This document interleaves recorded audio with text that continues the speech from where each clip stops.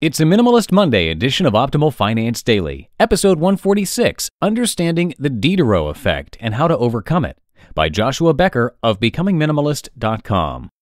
Get ready to maximize your potential with Optimal Finance Daily, the podcast that brings you the best content in personal finance 5 days a week. Your optimal life awaits. Now here's your host, Dan Warren.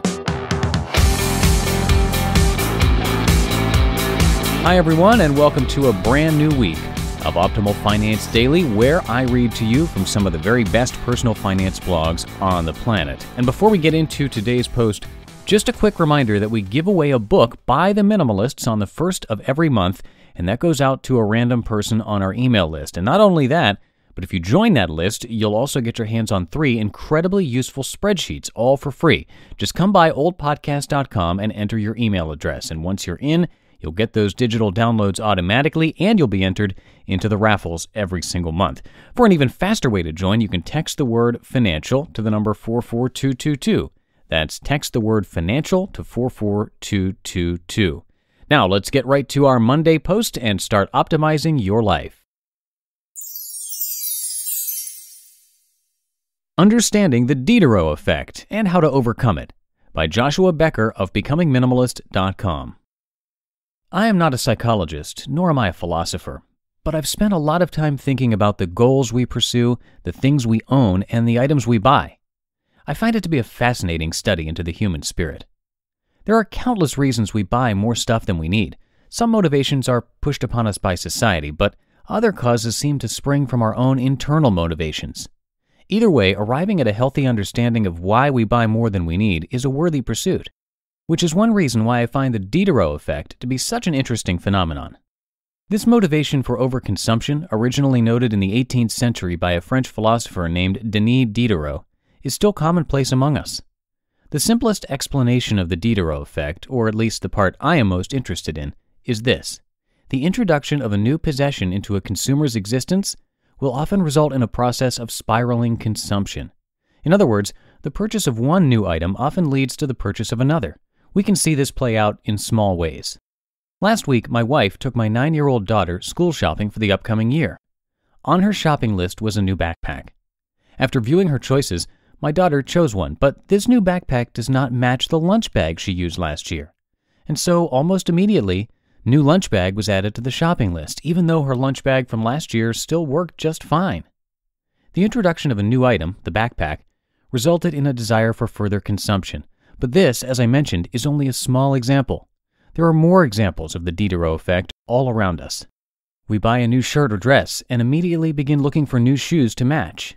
We bring home a new couch, and suddenly the end tables in our living room appear old and shabby, in need of replacement. We purchase a new car and soon begin spending money on car washes, more expensive gasoline, or a parking pass. We move into a new home and use the occasion to replace our existing bedroom set with a new one. In each circumstance, the reality is that we already owned enough shoes, and our end tables and bedroom furniture worked just fine before. But because something new had been introduced into our lives, we were immediately drawn into a process of spiraling consumption. Denis Diderot observed and noted this phenomenon in an essay titled "Regrets on Parting with My Old Dressing Gown." In the fictional story, he receives a new, elegant dressing gown from his friend, a kind gesture. However, upon receiving the gown, Denis notices all his other possessions begin to look drab and faded compared to it.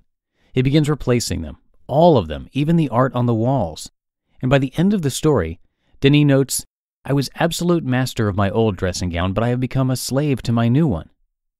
In this way, Diderot explains how new consumption often leads to further consumption. But more than that, he argues that we begin identifying with our possessions and search for new things that fit into our specific mold. The purchase of fashion, he would argue, is rarely about the functional use of clothing. It's not just about finding thread to cover our bodies. Instead, the purchase of clothing, and everything else, represents an opportunity for self-expression. But for this piece, I am more interested in the idea of overaccumulation, how purchases often lead to more unplanned purchases.